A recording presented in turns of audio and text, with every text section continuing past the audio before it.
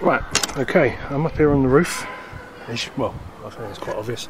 Hopefully you can all see that. Here's the Unistrut. I bought it in 2.5 metre lengths. And it's basically pretty much the ideal length to bolt from one side of the roof to the other. At the back, I'm going to use the aerial holes because I've got easy access to the other side. So I haven't got to put in blind rivets or riv nuts. These are what I was going to bolt it down with, but they appear to be the exact same size as the hole in the roof. So let's pop over B&Q's and get something bigger. There's the old aerial I took out. There's 5 of these on the roof. There's another one down the front in the middle, and 2 more down the front in the middle. There's one in the middle. You can see it. I'll zoom in on it. There. Just in front of that mushroom vent. There's one there, and then there's another 2 further down at the front, which I can't zoom in on because I'm crap at camera work. So the general idea is I'm going to use a thick washer on the roof just to raise this up a little bit so it's got drainage.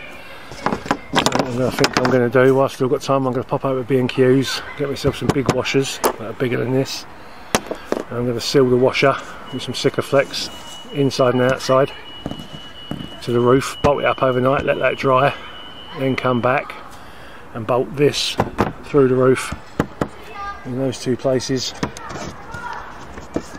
to put the back rail in. That should be just the right length to go across the roof. I'll have one further forward, and then I'll have those rails I showed you earlier running fore and aft. Right, let's go to B&Q's. I'll be back in a sec. Ta, folks. Right, so here's the general plan of attack. That hole, miles too big. Got some of these washers, roofing washers. What I'm going to do is, I've roughed up the roof. I'm going to finish roughing it up a bit more with some sandpaper. I'm going to stick that down with some good old Tiger Seal. I'm going to stick another one up from inside, and I'm going to bolt them together and leave them to go off overnight. Hopefully what that will do is it will raise this just enough off the roof to allow the water to drain out the holes, so I don't feel like water and rot out. I mean, it's galvanised anyway and it's painted with hammerite, but I've always been a belt and braces kind of man. Right, I'll get on with that and I'll get back to when it's done, which will be tomorrow morning for me and in a second for you. Right, so this is where we're at, peeps. I've got the washers in, Tiger Sealed down with the Tiger Seal that's gone off in the tube, and tomorrow I'll come back.